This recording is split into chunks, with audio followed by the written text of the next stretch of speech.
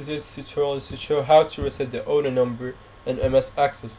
So first of all, click on one of the tables where you're having the AutoNumber problem with.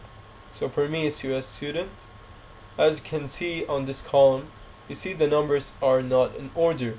So 1, 2, and so on. So the first step is to delete any empty rows.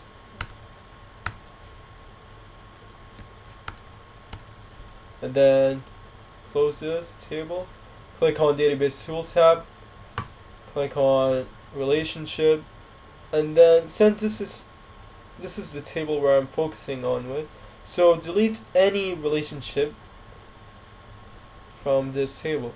So for me it's only student ID, so click, right click, delete, then close this. Then right click on your table, click on Design View, right click here, click on Primary Key, delete this row, then reinsert the row,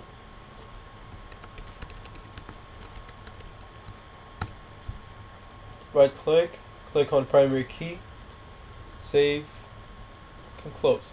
Then go back to Database Tools, click on Relationship, then drag any links that you have deleted before. Close. And then, as you can see, the AutoNumber is in order. Thank you.